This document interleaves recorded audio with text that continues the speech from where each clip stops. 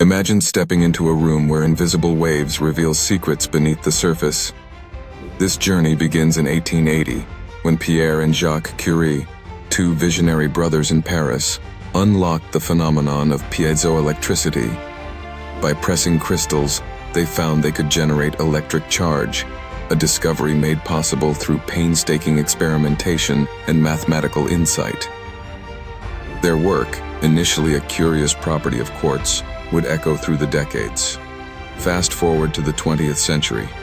Engineers harnessed the piezoelectric effect to create devices that could emit and receive high-frequency sound waves. These waves, bouncing off objects and returning as echoes, painted detailed internal landscapes, transforming how we see the hidden world. Digital simulations blend with laboratory breakthroughs, capturing the awe of turning vibrations into vivid images. The evolution of this technology highlights an essential lesson. True progress emerges when innovation is matched by responsibility.